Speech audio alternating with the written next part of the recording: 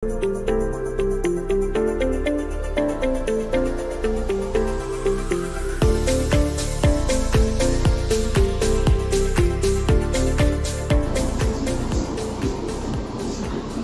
and welcome viewers, welcome to our channel Sanjoy. আমরা 8085 এর series of videos করতে থাকছিলাম। Already timing ডায়াগ্রামের videos গুলো আমরা করে ফেলেছি। এই টাইমিং ডায়াগ্রামের ভিডিওস তোমরা দেখা না হয়ে থাকে তাহলে আই বাটনে ক্লিক করে অবশ্যই টাইমিং ডায়াগ্রামের ভিডিওগুলো দেখে নেবে। It is most interesting and timing diagrams are very important.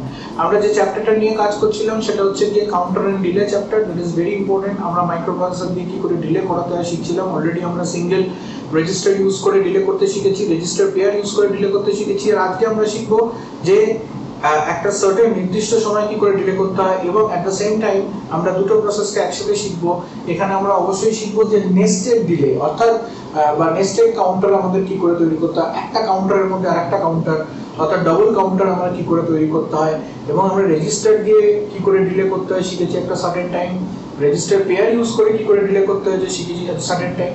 আজকে দুটোকে মার্জ করব করে শিখবো register and register pair both use করে কি করে ডিলে করতে হয়। তো আমরা প্রবলেম হিসেবে কনসিডার করেছি যে ডিলে অ্যাবাউট 1 সেকেন্ড অর্থাৎ আমরা 1 সেকেন্ড ডিলে করতে চাইছি মাইক্রোপ্রসেসরের মধ্যে।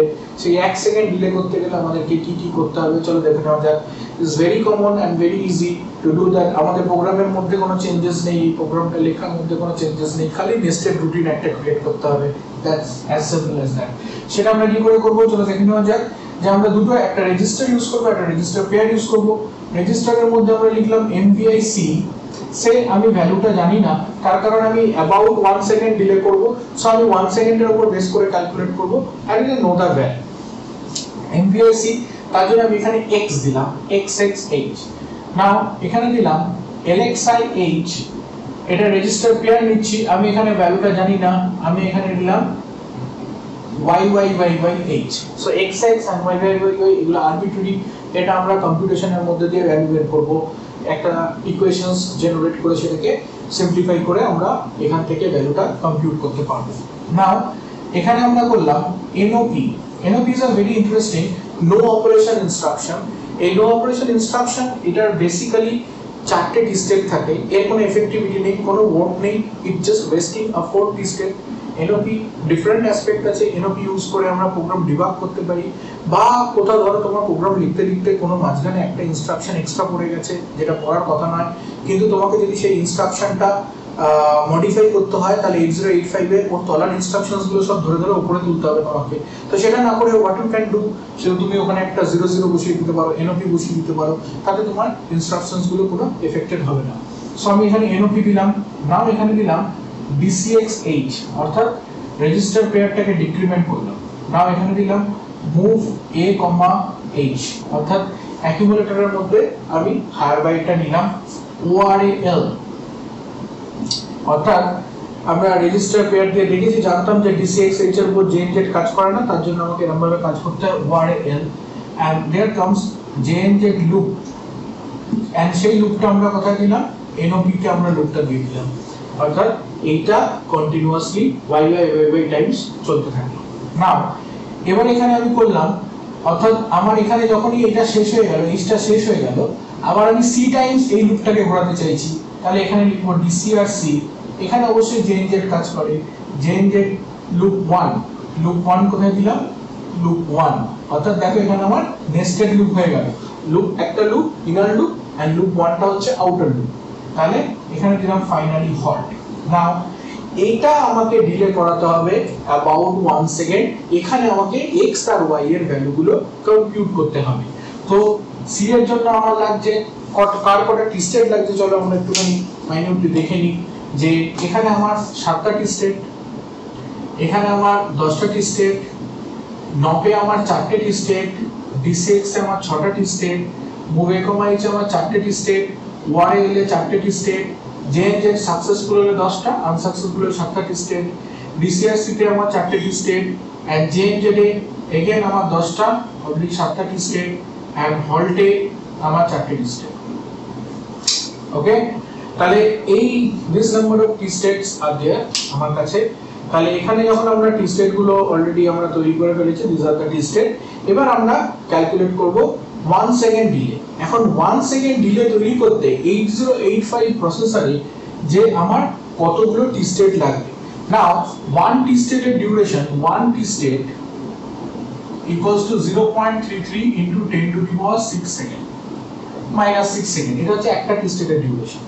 তাহলে আমার একটা টি স্টেটের ডিউরেশন এটা, তাহলে 1 সেকেন্ডে কটা টি স্টেট লাগবে? তাহলে 1 second equals to 1 by 0.33 into 10 to the power minus 6 টা উপরে চলে যাবে 6। ওকে, তাহলে ফাইনালি সেটা কত হবে? সেটা হবে আমার কি রকম যে 30 and 3 এরকম যাবে into 10 to the power minus 6 10 to the power 6, তাহলে that become 3030303। so 1 2 3 4 5 6 0 3 like this। okay, তার মানে আমরা এখানে অ্যাপ্রক্স ধরতে পারি যে this number of t steps are each। ওকে, তাহলে এই লুপটার থেকে চলো দেখে নেওয়া যাক যে এই লুপের থেকে আমাকে এতগুলো টি স্টেট জেনারেট করতে হবে। তাহলে c এর জন্য 7টা, এবার xx টাইমস ঘুরবে, এটাকে আমি পুরোটাকে x ধরলাম আর এই পুরোটাকে আমি y ধরলাম।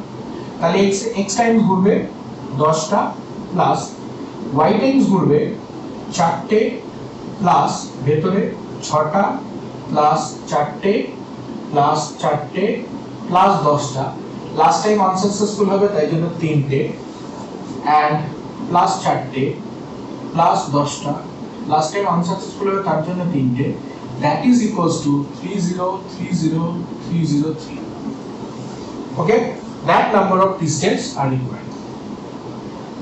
so 7 plus x into 10 আর এখানে কত আছে? এখানে 10 প্লাস এখানে কত হচ্ছে 6 প্লাস এখানে হচ্ছে 10 10 20 and 4 28y প্লাস এখানে হচ্ছে 11 minus plus 1, that is 3030303। okay, so এখানে তাহলে আমার কত দাঁড়ালো? so that is 7 plus x into 21 x into 21 plus 28y 8 plus 1, that is 3030303। তাহলে এইটা যদি আমরা এদিকে নিয়ে যাই, ওকে, এইটা এদিকে নিয়ে গেলে আমার তাহলে এখানে কত হয়ে যাবে? that is 295, that is x into 21 plus 28y, that is 3030295 হয়ে গেল। এবার x দিয়ে যদি আমি এটাকে ডিভাইড করি মানে আমি এখানে x টাকে একটা আরবিট্রারি, আমার দেখো এটা একটা লিনিয়ার ইকুয়েশন কিন্তু দুটো প্যারামিটারকে সলভ করতে হবে, একটা x একটা y। সো আমার এখানে দুটো আননোন প্যারামিটার কিন্তু এটা একটা লিনিয়ার ইকুয়েশন, একটা x একটা y। তাহলে আমার কাজ কি? আমি x এর ভ্যালুটা অ্যাজিউম করে নেব, লেট x ইকুয়ালস টু আমি ধরে নিলাম ff অর রাদার 255, কারণ ff এর ডেসিমাল ভ্যালু হচ্ছে 255। তাহলে আমি এটাকে 255 দিয়ে ডিভাইড করে দিতে পারবো। তাহলে আমার এখানে ইকুয়েশনটা যদি x 255 ধরি তাহলে 21 plus 28y equals to, that is this is divided by 255 and this is divided by 255 মানে 11, that is 3030295, that is 3030295 divided by 255। so I divided it by 255, so that become এটা 255 দিয়ে ডিভাইড করলে আমার হয়ে গেল 11883। okay, so it is 11883.50 মতো আসবে। so we can discard the point কারণ ভেরি ফ্র্যাকশনাল, এটা মিলি মাইক্রোসেকেন্ডে কাজ হচ্ছে। so that is minus 21, that is 28y equals to 11, so 21 minus হলে 118, so that is 2 and that is 6, 2.50।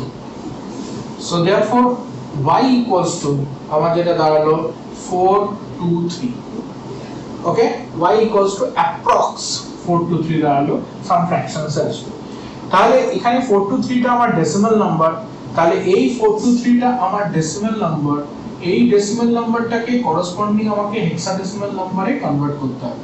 তাহলে 423 that is 16 যদি আমি কনসিডার করি তাহলে এখানে 16 32 আর এখানে হচ্ছে গিয়ে তোমরা দেখো 10 103 and so this is 7 and finally এইখানটায় চলে আসছে হচ্ছে 16 দিয়ে করলে এটা 1 and এখানে 8 ওকে সো দ্যাট ইজ যদি উল্টো দিক থেকে দেখি তাহলে 0 a 0 1 a 7 base 16 so 0 1 a 7 base 16 so now আমরা অলরেডি ভ্যালু পেয়ে গেছি তাহলে x এর ভ্যালুটা আমরা কত ধরেছি 255 মানে ff and y এর ভ্যালুটা আমরা কত পেলাম y এর ভ্যালুটা আমরা এখানে পেয়েছি just 01 a7 that is 01 a7 so the program become 1 second delay so it's very easy to compute so you can compute yourself তোমরা 2 সেকেন্ড ডিলের একটা কাজ করে আমাকে